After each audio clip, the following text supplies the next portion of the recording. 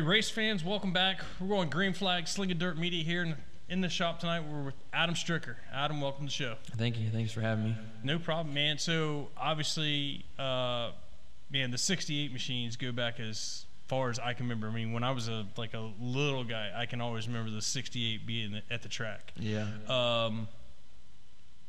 I think we talked about it in the Facebook version. The first driver you remember was Weasel. Mm-hmm.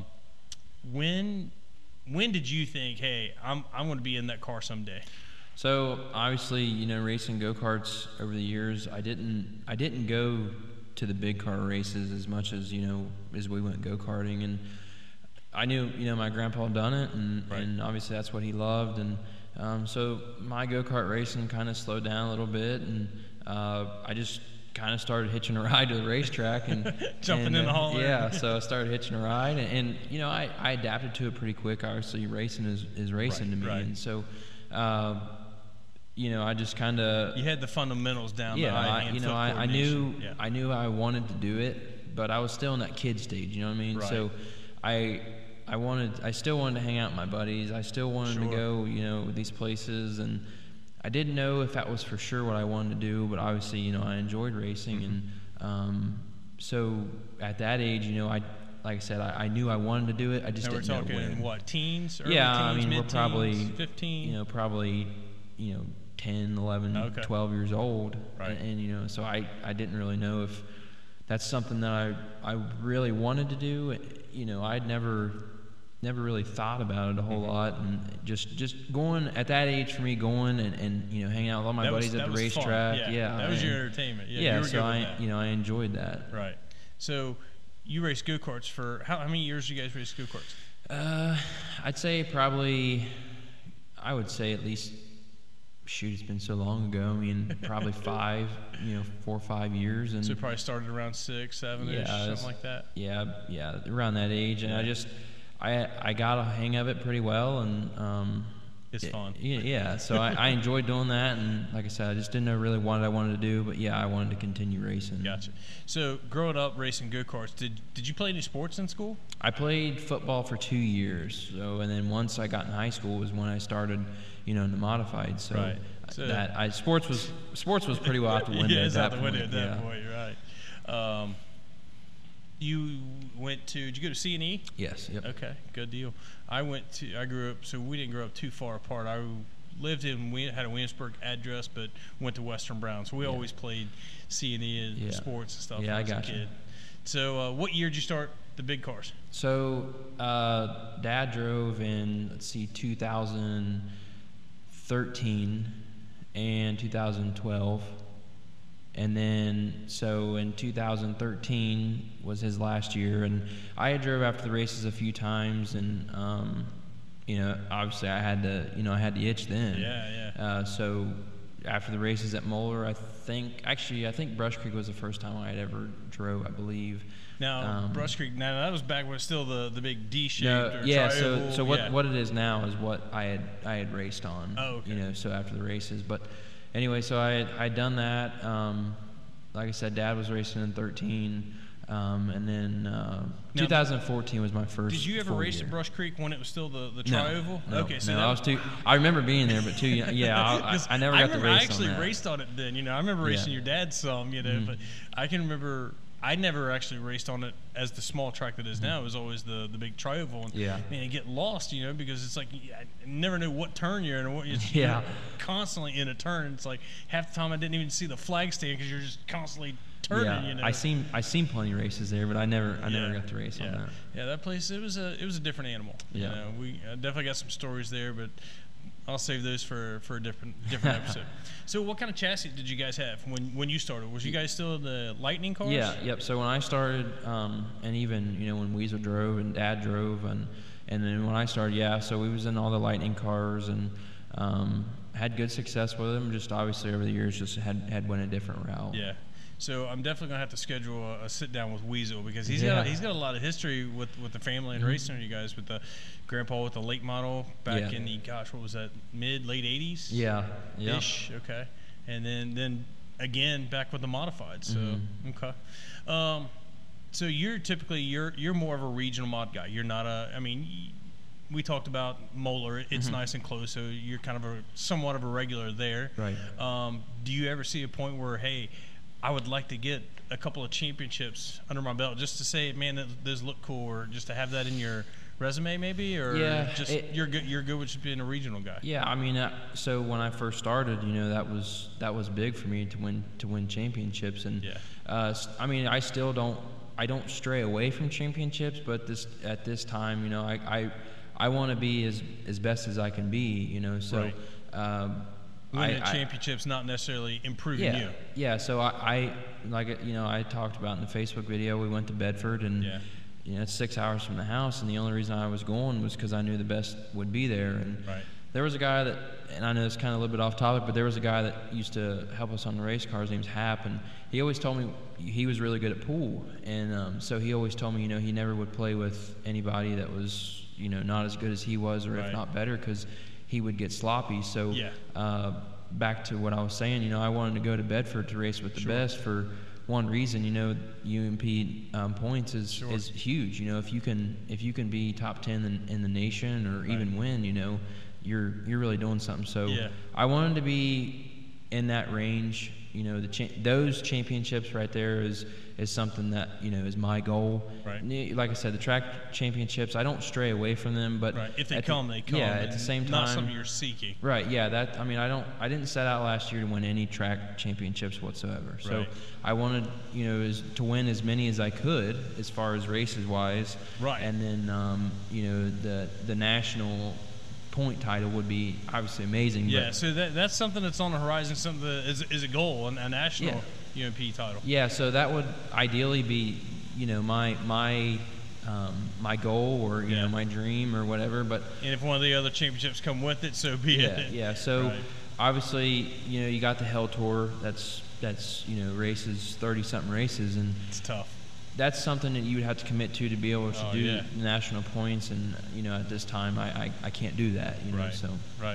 So around here locally, you're Florence a lot, and Tomic, Moeller. You said you traveled to Bedford, and then we knew Terre Haute. Where else have you been to? We went to Brownstown this year. Normally, we try to kick off the year at 411 in Seymour, Tennessee, but this year they're not running the mods. So we start off there at Mitch McCarter's racetrack, and we went to, like I said, Brownstown, and you said Atomic, and just anywhere that kind of makes sense. I mean, I don't go crazy. Not too far away. So I don't go too crazy, and I just try to stay somewhat close to home. But a lot of these, I'm within a handful of racetracks before 2 hours. You know what I mean? So that's the nice thing about our area where we live at, man. And for one, you got downtown Cincinnati, and you've got 3 racetracks within a 40-minute drive of downtown. That's awesome. But I mean, really, if you start opening up and looking at the map, 2 hours, I mean, man, there's probably a dozen tracks. Yeah, right. Real close to it, you know, and that's good for options, Do you ever, I don't know, do you enjoy watching the speed weeks, the Winter Nationals and stuff in Florida? Yeah. So, watching that last night, and just, I think, truthfully, more than anything, you see the warmer weather, you see the people wearing I'm ready. T-shirts. I want to go. So you want to get away from the cold. I work outside every day, so when I sit down at home at night. So is there a desire to want to go down there and get some racing in here? Yeah, for sure. A couple of years or something. Like I was just talking to my girlfriend last night about it. I would really love to go to Volusia, to race. They start in February, and that's run. This year's from February 7th to the 12th. So I would love to be there, but circumstances have to be it's got to be right. Sure. So. I've done the trip a few times with the Lucas Oil late models, and you can, when you're at East Bay, you can look around and tell who's locals and who's the out-of-town guys. The out-of-town guys, we're there in T-shirts and shorts, and it's 60, 70 degrees, and we're like, man, this feels great, because back home it's 20 or less, and the locals down there, they're in hoodies and full-on coats, and they're freezing. It's like, I guess they get used to it, they get used to it really warm. So, I watched a little bit of this stuff last night, too. I was fighting with uploads and YouTube at the time too, so I was trying to not focus on that, but trying to get stuff done. Yeah, so like a lot of our local guys around here, they went and they're doing really well. You know, so it's good to see that, and obviously, like I said, I'd love to go down, but basically, the biggest thing why I keep doing this and want to keep doing this is to make my grandpa enjoys it just as much as I do. Sure. And so it's important to him. This is what we do on the weekends. So if he's good with going, we'll go. If he's not, we'll stay home. So I'm not going to push him to do something that he don't want to do or he doesn't think's a good idea. So he's got a lot of good ideas. I mean, the guy's been around and he's done it a long time. So it would be, I could see definitely it would be hard to go against anything that for sure he says is not a good idea. So you guys have changed colors up. That's a big change. What did Grandpa say about the color change? So I always had the orange cars ever since I started with Elite Race cars, and so we had the black car last year, and I really liked it. But when I first told him I was going to black last year, he didn't really give me much of an answer, but I kind of also threw it out like, hey, we're going to have a black race car. And so it's not that he didn't like it, but it was just something that I don't think he could adapt to really Maybe well. out of his comfort zone a little bit. So back when they had a Masterbuilt car, they had I think we had one other modified that was blue, but the Masterbuilt car they had, it was blue. And I had mentioned something to him about going to blue, and he was kind of all for that. So I was like, I'll take it while I can. And I don't know if you can remember or not. So Nick Hoffman's PRI car 2 years ago was black and blue, just identical to this one. Well, that car was my car. Oh, okay. So he had asked to use my car for PRI, and it had the black decking in it. So when I got there to build it after PRI, it had this body on it. Well, I fell in love with it. Yeah. So obviously his colors were blue, and with him changing his colors up this year, I thought, well, now's my time. Yeah. I can steal the colors for a little while and see how it turns out. Good deal. So what's on your plans for this year? What do you got in mind? Nothing probably extremely different than last year. I know like I said in the Facebook podcast interview there, so we raced quite a bit of races this year, probably more than ever, and as far as traveling wise as well. So I'm going to go back to Bedford for that race, and I would like to do a Farmer City and Fairbury Swing, and just different areas, to go to race. Obviously, I've never raced in Illinois, so something like that would be, ideally for me, and I'd like to hit a few of the summer national shows, and just whatever kind of makes sense. Like I said, I'm not going to travel 4 hours for $1,500. What I mean? So you got to do what's makes sense. Because everywhere around here, your local racetracks pays $1,000. You might catch a $1,200 or $1,500 even around home. So I'm not going to leave, them handful of racetracks just to go 4 hours. So you'll probably be back at Eldora a time or two, maybe in Lawrenceburg a time or two for the Merle Downey stuff. Okay. Now let's jump off topic sec. Outside of racing, let's just go somewhere. If there was no racing, you wasn't racing, what could you see yourself doing? What kind of hobby? What would you be doing if you weren't driving a race car? If I didn't have racing as an option at all, I enjoy hunting a lot. So hunting and fishing. So I'd either probably be in a deer stand out of state, or I'd be on a lake fishing somewhere. So I didn't know if you were a boating kind of guy, or is it a that ain't me. No jet skis. Yeah, I don't think I'd probably even own a boat. My grandpa always told me boats always stand for break out another thousand. I don't think I'd buy a boat, but for sure. As far as like fishing, and hunting and being outdoors, and just a peaceful. Being somewhere peaceful, is obviously something that I want to do, or helps you get your mind off things. Or, as you were saying that, my mind was going through. It's like, oh man, I remember me and one of my grandpas. We used to go trapping a lot, and both of my grandpas were from down in southeastern Kentucky. So you get down in the hills down there, and you're trapping wild bobcats and just all kinds of stuff. Yeah. It's like, wow, those were good days. We were just in the woods walking. Those were big hills. Not like the hills we have around here. It's like, wow. So, okay, hunting and fishing, that's a little different. What kind of music you listen to? I'm an old school country, kind of listener. Bailey always makes fun of me all the time because she's from the West Side, so she listens more of that hip hop kind of music. And she's more of a Q102. Yeah. So I'm the more of the old school, country and the Keith Whitley and stuff like that. So me and my George Strait. So me and my dad was putting in floors in my house a couple weeks ago, and I heard a lot of songs coming on. He's like, man, I ain't heard this song forever. So it made me feel kind of old. There's a station right now I'm been scanning through, and 105.9. Is it? It might be. It might be. They're playing like the '90s country stuff. It's like, oh man, I remember this was good. This was good country music. Yeah, so if I could take the knob off my car, I would, because that station doesn't leave. It don't leave. Yeah. She don't care for that too much, does she? No. Nah. Gotcha.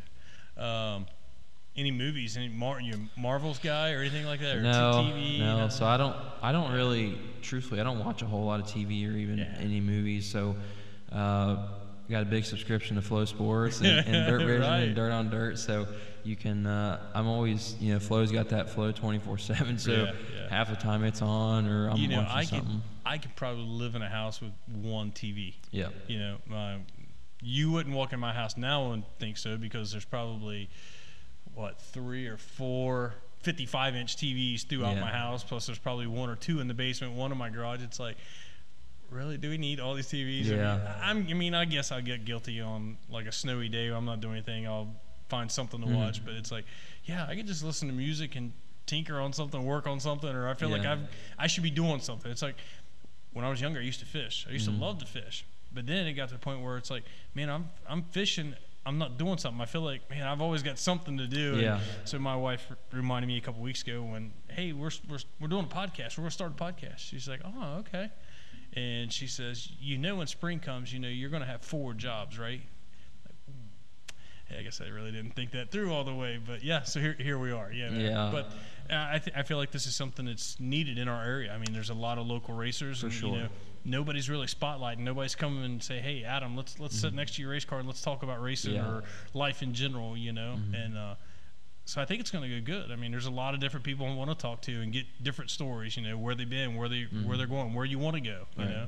So I think you're definitely onto something that could be, pretty big. There's, like you said, there's plenty of people in our area that have great stories that, a lot of people have never really heard. I mean, the older stories, the older people, they, a lot of them don't have Facebook, so they're not going to get on there and tell their stories and share them, old memories. So, like what you're doing, you have to go out and find them and pull it out of them to be able to find out, the true history. And there's definitely going to be those guys you're going to run into. It's like, man, some people are just quiet, not real talkative, and it's going to be a little bit of a struggle to get some stories out of. For sure. But at the end of the day, man, we're still talking about racing, and man, I could probably talk about that all day long. Yeah. So, like I said, I mean, you're doing something that's that a lot of people will appreciate. So I know I will. Obviously, I've listened to plenty of podcasts over the time, and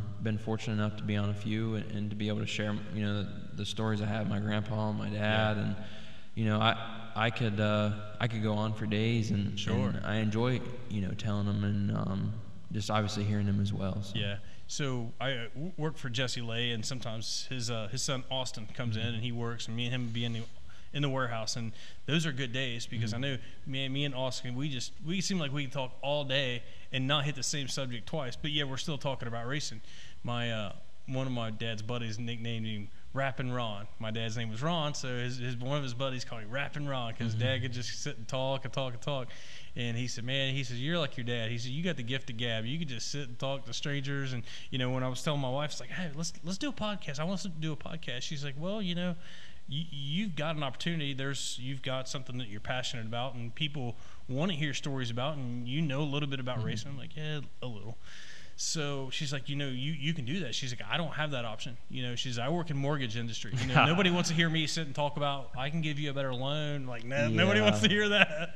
So I mean, obviously, they're, Jody Shannon, they've done some different stuff, and Dustin Roller with Dirt 2 Media, they do stuff in Indiana. So, you're around this area where you can get, a bunch of different interviews from people from in the Kentucky area, or around there, and obviously here. Yeah, we were talking like, man, how obviously we've got the 3 closest tracks, the Florence, Moeller, Lawrenceburg, but really Brush Creek's not that far away.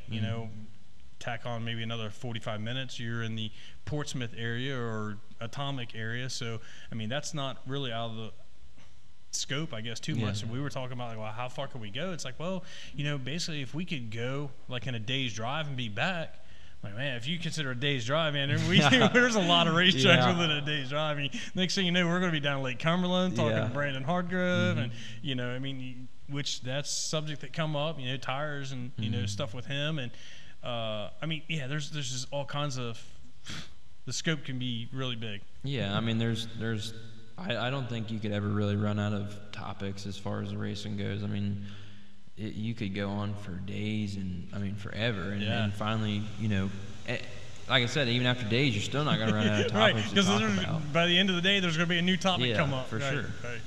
So, tires. So since tires was mentioned, are you guys having any hard time getting tires? What's your tire situation looking like? I bought, I was fortunate enough to buy some tires there at the end of the year, and if I started tomorrow racing, I got 3 tires in my name. I got 3 tires in my name. Oh, 3. So I mean, no, it's a bad shortage. I mean, I think they're finally getting it under control. Maybe I shouldn't say control, but I think it's getting better. Okay. So, a lot of people. You see some people that don't struggle to get tires, and you see people that do struggle to get tires. So you're going to have that. That's with anything. Yeah. So, but I mean, like I said, if I was to start tomorrow, I got 3 tires. But at the same time, all the tires I ended up having last year, that they were in good shape. But you got to make do with what you have at this point. So have you ran any of the American racers on the mod tires? I have. Going to 411, like I was talking about earlier, we go down there in February for their Valentine's Day race, and I went down there for their Area 51 race they had there, and was on the American stuff, and I had good success with them, but could you tell much difference, or was the car, did it seem any better with or without, or do you really have a preference one way or the other? No, I truly don't. I truly don't have a preference as far as that goes. I'm not on no tire deal. I pay for tires just as much like as Joe Blow down the street does. So as far as I could sit here and try to throw you a sales pitch and say, hey, this tire is way better than this one, and but at the end of the day, I'm not on no tire deal, and if I have no reason not to tell you the truth, and so if I had to choose tomorrow, whatever's available. Exactly. So it'd probably be the Hoosier stuff because we're racing around here. Sure. But so I mean, I don't have much of a preference. Yeah, I know. Like our 3 tracks here, they're all Hoosier tracks, but I just don't know if we're going to see any changes in that. As if the tire shortages get worse or get better, could influence whether tracks open it up or not. Just I was curious to see what you thought about them. I truly don't think, in my opinion, I don't think opening the tire deal up would be a good idea because, like I said, some guys, they don't have problems getting tires, and the other guys, they do, and so that goes for both sides, the American side and the Hoosier side. There's some people that run Americans that can get tires and have no problem. I didn't know. Like, I know it's kind of I'm not gonna say real controversial, but I mean, a lot of the late model guys are looking at different avenues. You've got a local regional series. They're allowing the American racers. So you got guys that have been maybe a local racer, but now if they're going to start running that series, well, now they got to start buying American racers as well, just to have both. So I didn't know if modifieds were looking at the same type of situation anywhere, or you guys are pretty well locked into the Hoosiers around here. Yeah, so I mean, you could probably go on for days trying to figure out a solution, but at the end of the day, I don't think that you'll ever. I don't think you'll find a solution, kind of at this point. I mean, there's, not to name no names, but there's people out there that think they can recreate things, and go above and beyond and just make something happen out of this, the blue. So, right. But I mean, like I said, you're going to have that shortage, and I believe it's slowly getting better, but I mean, there's still a struggle around here. Yeah. Okay. So I was thinking there was something else. Oh, is there a favorite track?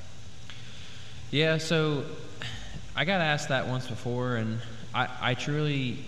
I picked it. Dustin Roller asked me the same thing one time on Dirt 2 Media, and I told him Brownstown, and his home track's Brownstown.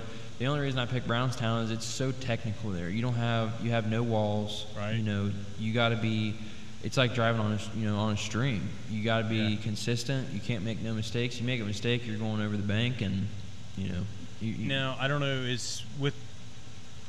If it's a daylight or a dark, is it easier to see and maybe hit your marks there or the track, or is it depending on the track conditions? Oh yeah, for sure. As far as daylight goes, I mean, it's a lot easier to tell what you're doing. You're coming out of 4 and you're looking at the announcer's booth straight ahead. So at nighttime, I mean, it's just pitch black when you're driving down the front stretch there, and you can't see nothing. I know years ago, and I guess it's maybe still be the same way. Mudlick. So I used to help Gary Engel years and years ago, and we went to Mudlick, and Gary he'd come in there. It's like they won't start racing until the sun goes down, because when you're going down the front stretch, that's right where the sun's setting, so you can't see where you're at going in the corner because you're blinded by the sun, and it's like you got to wait till the sun goes down before you can even see. I could imagine how bad that would be. Yeah, it's funny you say that, because like at Mudlick, the late model stuff there was unreal, and like so they were going twice as fast as the modifieds, and I remember I was always a huge fan of Bill Williams, when he ran his late model there. Yeah. And he always used to talk about the sun real bad, and but like I said, they're going twice as fast as the mods, so I can only imagine. I remember Billy and Vern used to have some battles there, and they put on some good shows. So I remember, as far as I can remember back to Mudlick days, I remember me and my grandpa were sitting in the stands on the backstretch, and Bill Williams and Butch Dowdy was battling it out, and I don't remember, but I'm pretty sure Butch Dowdy put him over the hill. And so my grandpa went to the bathroom, and he come back, and he's like, where'd Butch go? Or I'm sorry, where'd Bill go? And I said, he's over there in the woods. And he went hunting. So he ended up barrel rolling across the backstretch there and was ended up in the woods. But that's as far back as I can remember there. Yeah, man. Yeah, these now that place is shut down for a while, and now it's reopened. Was it last year they reopened, or was it the year before? I believe it was the year before. Year before, okay. Yeah, so we'll have to. That's again another one of those tracks that's not that far away. We could end up talking to some drivers from down the Mudlick area. That's just east Maysville a little bit there. Yeah, so that was a lot. And again, now I grew up there just as much as Brush Creek or places like that. My dad had really good success there, and I, as far as that goes, I don't remember anyone else at Mudlick other than my dad. Okay. So that was a good time there. And like I said, I grew up. It's always fun when you're winning. Yeah, I grew up majority of the Saturday nights was there. I remember, and I there was a guy that helped us. His name was Elwood, and I remember we was on the way home one night, and I forget where we were coming across, but there was a tornado coming, and it was on the radio, and he was an old soul. He didn't really say a whole lot, and he was really just dry. Like he didn't have much of a sense of humor. But anyway, so I was petrified. I was scared. I was like, what's going on? We got a tornado coming. I don't like storms. So I asked him. I was like, what do you think about tornadoes? He said, I don't. And that was the only answer I got. Yeah. So. But yeah, I mean, I spent a lot of time there at Mudlick, and just as as well as anybody else. But one of my grandpas, he was petrified of storms. He had said he was hunting one night, and they did a lot of coon hunting down there, and he was running across the field, and there was a storm coming and a tornado, and they could hear it coming. So he was running along this fence line to get into the woods. and to beat the tornado in. So he got in the woods, hunkered down, I don't know, tied a belt around a tree or what he did. So the storm passed, and when he came out, that fence line that he ran across, he said it was gone. All the fence, all the posts, everything was just completely gone. So I remember for years, every time if we was at Mamaw and Papa's, if it started storming, man, Papaw, you wouldn't see him, he'd disappear. He went back room and just hide out. Yeah. It's like, man, it's just a storm, man. It's going to pass, you know. Yeah. I mean, when I was a kid, you know, still, you know, storms really don't bother me. And my aunt, one of my aunts, she's like that too. She's all petrified, and I'm like, why are you so scared? She's like, well, it's a storm. I'm like, yeah, it'll pass, you know. I'm like, it don't bother me. So I enjoy it, watch them sometimes. Sit out on the porch and just let it rain, man. I'm good. I'm good with the rain and the thunderstorms, but the tornadoes is not is a no-go for me. Yeah, they're no joke, and they're, you know, I shouldn't. I don't make light of them or anything. They're definitely serious, but it just, you know, it's one of those things where I've always kind of thought, and I put it to my aunt like this. I said, look, it's God's will. It's going to happen, or it ain't, you know. I'm just going to enjoy it while I'm here, you know. Yeah. She's like, well, I never thought of it that way. I'm like, well, it is what it is. Yeah. So we're going to Chevron Blue this year. Mm-hmm. So when's it getting wrapped? I would say so. Dylan Brady with Night Owl Designs is designed me up something, and he does a wonderful job. And Matt's graphics and wraps, they do all my printing and as far as putting on the car as well. And they do a flawless job. And they do shirts. They do. Yep. And I may need to talk to Mr. Watson about some shirts. Yeah. Yep. So he actually he just did a bunch of AS art hoodies for me, but so he has a surgery, I believe, on February 5th. So I know he said he's going to be out for a couple weeks. So probably into February. I don't like I was telling you before. You know, 411. They're not going to run mods this year as far as February. So I probably won't get started till March. So I'm in no extreme rush. Gotcha. Well, when you're ready. We'd be happy to get some pictures and put this unveil this new thing, this new hot rod. Yeah, for sure. We'll obviously when we get the old when it gets wrapped and get your logo on there, and we'll definitely we'll reveal it. Absolutely, I like it. So Adam, you got any people you need to thank? Anything special for this year we need to go over or touch base on, or other than Dad and Grandpa? Anybody else you need to thank? Yeah, I mean, no, not really. Obviously, like you said, my family and, my grandpa, like I said before, this is the biggest reason, we do this. And if it wasn't for, my grandma as well, she lets us do it. And, obviously they're big. And if it wasn't for them, I couldn't do it. My mom and, my dad. And, but I'll continue to do this as long as my grandpa lets me. And, I told him from the get-go, if he ever gets to the point where he's not having fun, I want to know. I would go and race for the next month and a half, 2 months or whatever if I could, and if he wanted to, like I said, I this is strictly for him, So as long as he's having fun and he's happy, we'll keep going and. So one of the common things I've seen here, same thing when I sit down, we were talking with Jesse, is it's really family based, family oriented, and it really keeps the family. It's something you guys do together. It's time well spent with keeping the family together. And man, that's good stuff. Anytime that you can take such an expensive hobby like this, and and it's to the core of the family, and everybody loves doing it, and as long as you're having fun with it, that's awesome stuff. Yeah. So I get asked probably at least 20 times a year, when I'm going to move up to late models and all that kind of stuff. And, I had the opportunity to drive John Whitney's car, and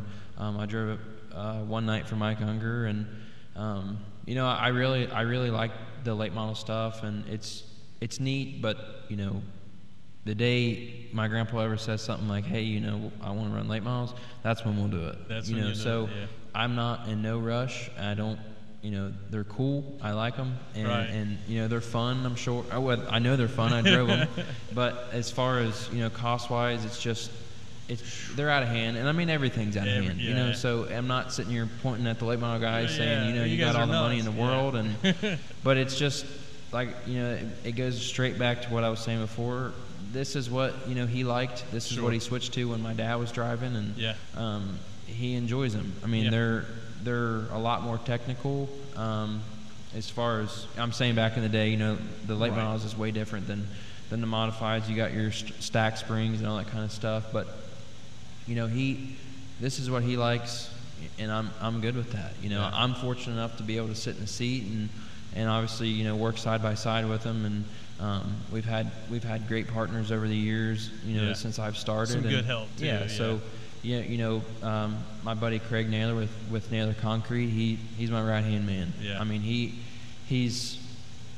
wants to win, if the same as much as I do, or if not more. You know what I mean? So, but yeah, like you were saying, thanking people. I can't stress enough, how blessed I truly am. My grandparents have.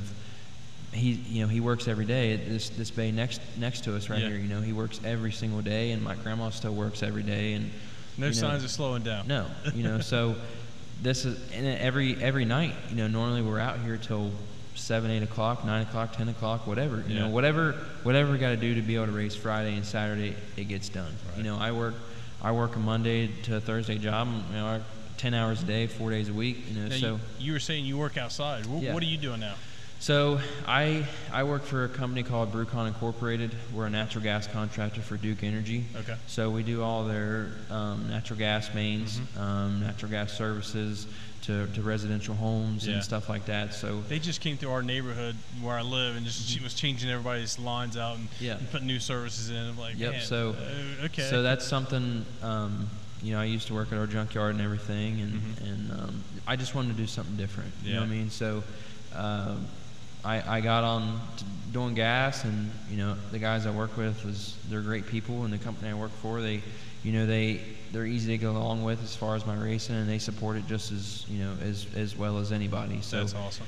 It definitely helps. Obviously, if it wasn't for my company letting me take off when need be, or if I can, when they allow me to. So But like I said before, I've got a pretty good boss too, and it's like, hey, I need Jesse, I gotta go to the races this weekend, or I gotta leave early, go to work today, or whatever. He's like, okay. Yep. Shoot me a text, send me an update or something. Yeah. Obviously, my home life is more important. My bills are more important than this thing. But they're priorities. Exactly. They've treated me well, and I was raised. I think the best I could be, and I was taught right from wrong, and I was taught work first and play second. You know what I mean? So it just I like I said, I'm very thankful for everything I've ever been taught, and as far as taught right from wrong, and where I'm at in life, I'm happy. So I'm excited for this year, and excited to see what's going to come. Can't wait for weather to break so we can get to racing. Yeah, for sure. Yeah, good stuff. Well, big thanks to Mom and Dad for raising you right. That's important, So, but good deal. I obviously we're sitting next to our new car here, and Nick Hoffman with Elite Chassis. He's bent over backwards for me. Yeah. I was there a month ago, and Mason Beatles and all his guys there as welders, and Brandon and Allman. They pitched in and helped us get this car done. I think we got it done in it was 3 days. So we built it really quick. I got there on a Thursday, and I left on Sunday with it to bring it home. So, well, I tell you what, I know the camera can pick up a pretty good bit of it, but man, I'm sure it doesn't do it justice. I mean, just sitting here looking at it, and was walking around and looking at it, who were coming in and getting set up. Man, this thing is just, it's. Man, you almost think, man, do you want to race it or do you want to show it? I mean, people don't understand how good looking these cars are at times.